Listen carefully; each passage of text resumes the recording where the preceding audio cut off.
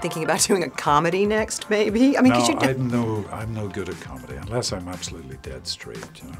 Yeah, but we've seen you be funny. When you're dead straight, you're funny.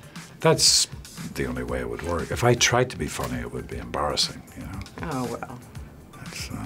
I did a Saturday Night Live once years ago, and it was painfully embarrassing. You were on Ricky Gervais's show once, too, though. It was very funny. Yeah, that was funny. That was all scripted by Ricky, yeah. But it was funnier because I was straight and serious, you know. But you do serious quite well, too. Yeah. Do you feel like the old guy in the set these days with Andrew I do. and Adam?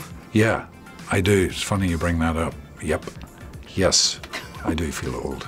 So what does that do to your head? It just makes you think, oh my God, life is passing too fast, you know?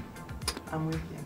And you know, inside my head, I feel I'm sort of like 37, and then you pass a mirror, and it's like a shock sometimes, especially first thing in the morning. Okay, well, we'll leave it at that.